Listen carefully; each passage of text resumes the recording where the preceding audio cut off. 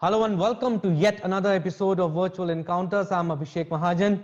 We have a very interesting guest today, former India cricketer, utility player for India, Mr. Karsan Ghavri, who played 1975 and 1979 World Cups for India. Later he took up coaching also. Welcome, sir. Welcome to DD News and DD India. First of all, how have you been doing and how are you dealing with these tough times?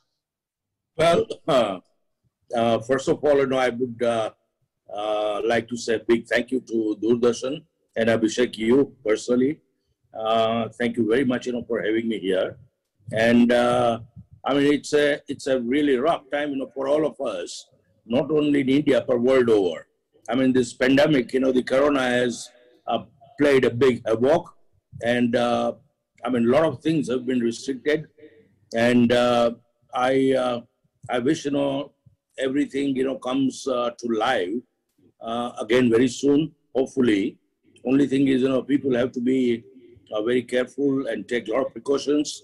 Whatever the government, the guideline says, if we follow those things, I think, we should overcome, the war. Yeah. I also know, sir, that you are a very good cook.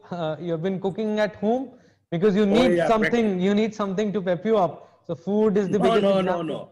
I mean, practically every day or maybe every single second day, that keeps me busy, and I love it. I love cooking, irrespective whether I make a vegetarian or non-veg. But I love doing that. So you have played 2 World Cups for India, 1975 and 1979. But Yes. India didn't do that well. I think in 2 World Cups we only won just one match. You want to share those memories, and also how prepared were we going into the World Cup 1975 and 1979? Yeah. Well, I tell you one thing, to be very honest, when we went for the inaugural, the World Cup in 75, that was called Prudential World Cup, and again in 79 it was called the same thing. And those 2 World Cups, Indian team, we were not prepared at all, for a 60-over game. Those days it was not a 50-over game, it was a 60-over game. And we hardly had any idea of playing how to play limited over cricket. So we had no preparation, we had no game plan, we had nothing at all. I mean, we just went there, and it was just outing, for us. And I mean, the statistic, suggests that out of these 2 World Cup matches, we must have played 7 or 8 matches. But we hardly won anything except, we beat East Africa in 75, and that was it. That was the only game we won. But otherwise, the rest of the games, we lost. Some of them, badly, some of them very badly. But, the lose is a lose.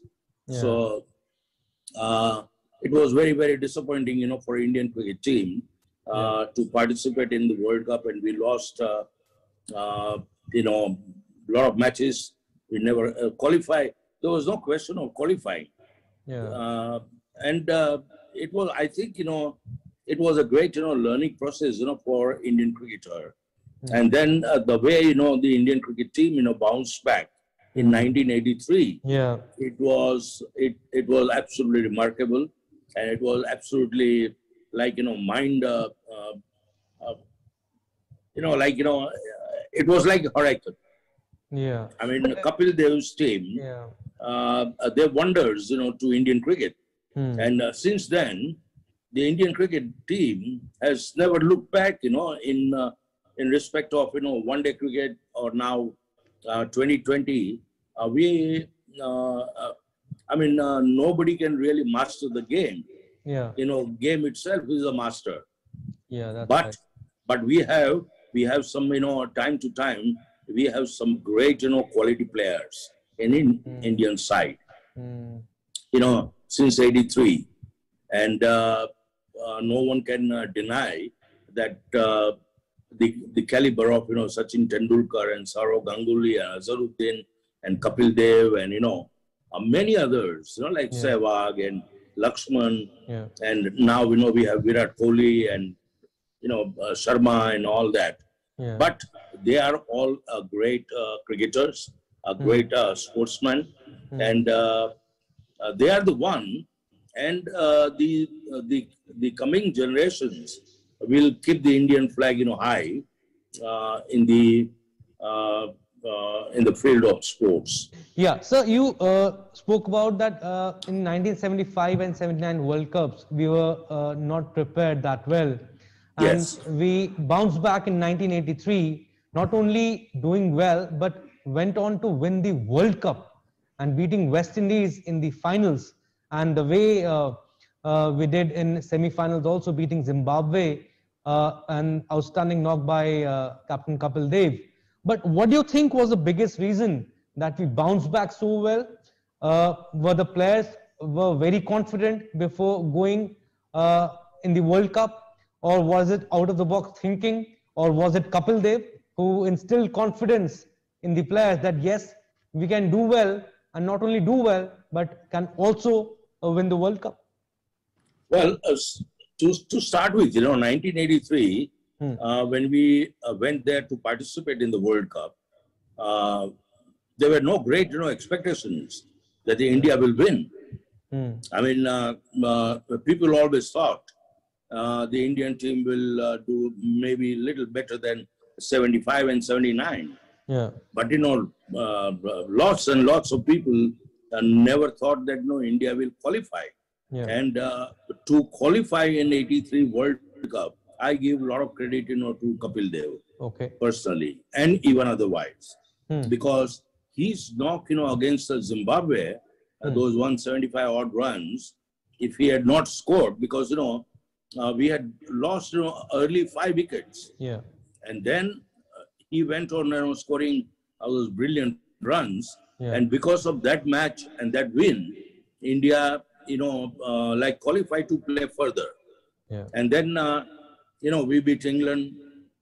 I think it was at the Old Trafford cricket ground. And once we started, we qualified, then they started believing in themselves that, we had beaten, the West Indies in the initial rounds in 83. And then if you beat, the world champion, and both the times in 75 and 79, West Indies were the champions. And if India can beat the West Indies in England, they started believing in themselves. If we can beat West Indies, we can beat anyone. And we had some, great quality all-rounders. All-rounders played a very big part in 1983 World Cup win. We had at least 6-7 of them. A great, quality, and utility cricketers. They were guys like Roger Binney, Kirti Azad, Ravi Shastri, Kapil Dev, Madan Lal, Amarnath, Mohinder Amarnath. They chipped in with the very crucial wickets, crucial runs at the different times. But their contribution was a great result of India doing well. Yeah, indeed, they did so well, and cricket in India changed after that miraculously. So, talking about you personally, share your memories of playing for India. You played first-class cricket for almost 15 years, 6 years of international cricket. You were India's strike bowler. How was the journey of playing for India? Well, it's a great honor, to play for India. And I'm very happy that I represented India right from 1974-75 till 80-81.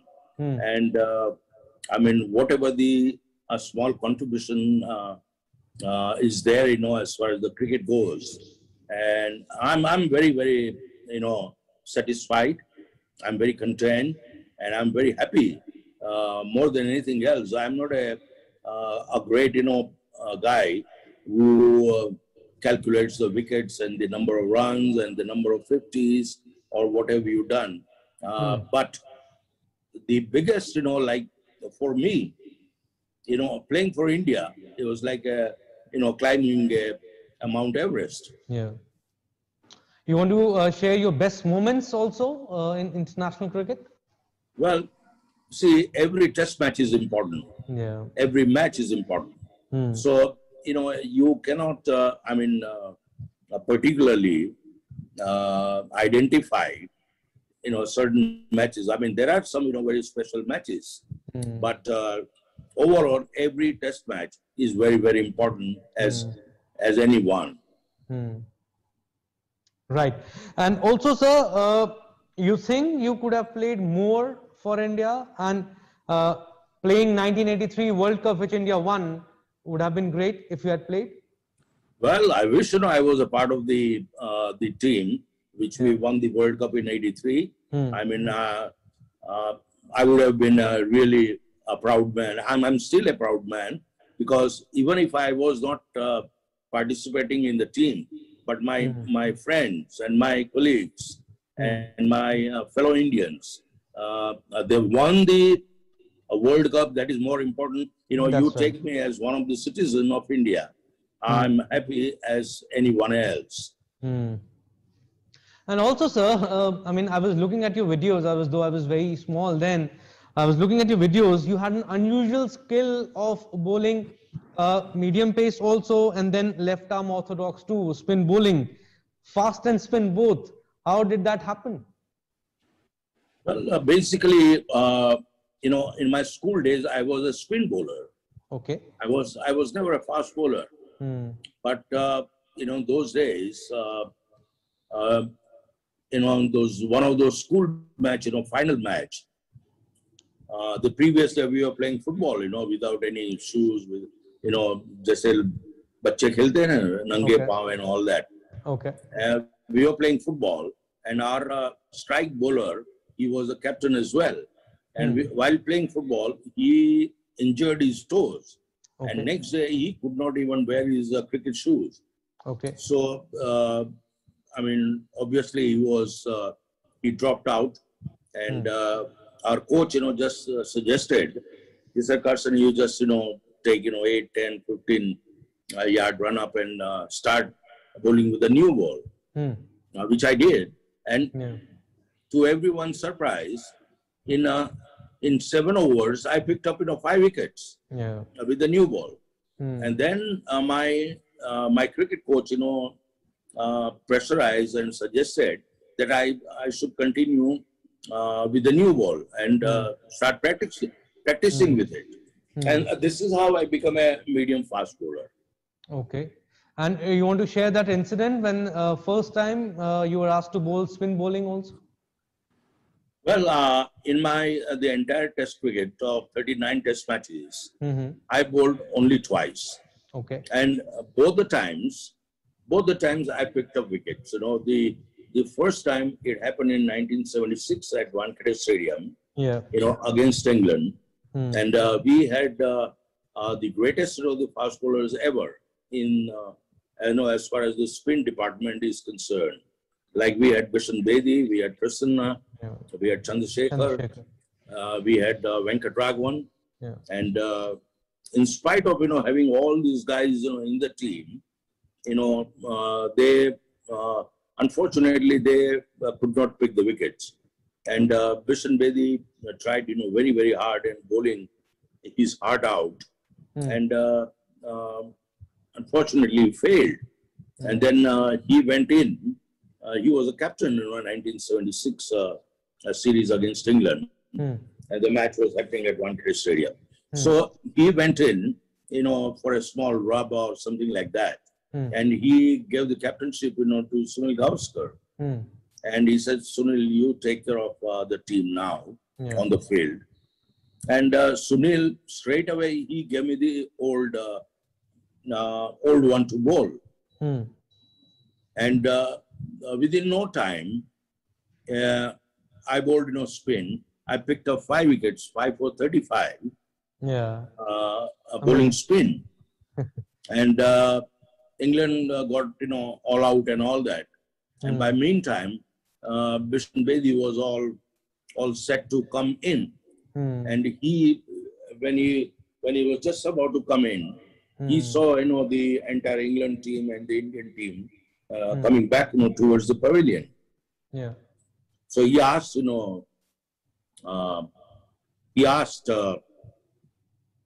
the manager. He said, "Manager, why these guys are coming, back to the pavilion?" The manager said, "The England is all out." Then he said, "But within no time, who has picked the wickets?" He said, "Karsan Ghavri has got 5 wickets." So he said, "Did Sunil took the new ball?" Yeah. He said, "Did Sunil take the new ball?"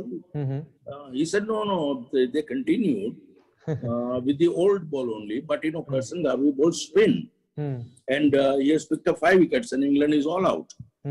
So as soon as we reached the changing room, the dressing room, he got hold of me. He said, "Karsan, now on, not even in the nets, you don't bowl spin at all." I said, "Why, Paji? I've just picked up 5 wickets." He said, "अगर तुम 5 wicket ले लोगे, तो मैं क्या करूँगा?" अभी देखो, वो एक शायद ये humor भी हो सकता है. Right. And in the second occasion, in a very similar fashion, it happened at Adelaide in Australia. Again, Bishan Bedi was not in. Sunil was the captain again. He gave me the ball, and I picked up 3 wickets. In that particular match, I got Greg Chappell out in both the innings. So, I got an opportunity to bowl with the old one only twice in my career. But you did amazingly well. 5 wickets in the first match and then 3 in the next test match. But sir, how was your camaraderie with Kapil Dev? You share a very good record also bowling in tandem. I think 25 tests you have played together, and you have a very good record. When you bowled in tandem, then there was not even a single partnership of over 100 runs. 100 runs. So how was your tuning? How was your camaraderie with Kapil Dev? The tuning was like a Rolls Royce, smooth as ever. Okay. And we really complimented, each other. Though there was some, healthy rivalry, between two of us. If he takes, or if I take 1 wicket, he will always think, I must get 2 wickets. If he takes 2 wickets, I always thought I must get 3 healthy wickets. competition. Healthy competition, yes. And since, till our playing days, Kapil and myself and other guys, we've been the best of friends. Okay. So tell us the best moments off the field too. How was your bond with members of the other team also, maybe West Indies, Pakistan, Australia? You used to hang out after the match? Yes, certainly. Particularly, especially in Pakistan. We went on a tour of 78, 79. First time, after 18 years. And guys like, Mohsin Khan, Wasim Raja, they were so good. And they were playing, for Pakistan at that time. But, outside the boundary line, we were friends. Mohsin and Wasim used to take us to their home, to have a meal or going out. They used to take us out, for shopping. And they were really nice, But, such a thing has never happened with the English players or the Australians or the even West Indies, because those days, the trip to West Indies and all these countries were not very frequent. Okay. So, but mostly with Pakistan players, you were good friends. Pakistan and maybe Australian, Okay. But very little. And sir, I want to ask you about the life after cricket when you retired. You played 6 years of international cricket, 15 years of first-class cricket, and later, after retiring, you took up coaching also, and you were a fantastic coach. Mumbai, Bengal, Saurashtra. You want to share that experience with us?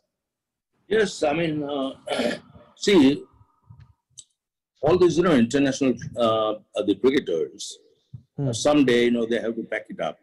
And either, there are a lot of, avenues are opened, for cricketers. Yeah. Like, either you become a commentator, or you become a media guy, or you become a cricket coach, or an umpire, or a match referee. There are so many things you can do. And I choose to become a coach. And fortunately, I was quite successful, with the teams like Mumbai, Bengal, Saurashtra, Tripura.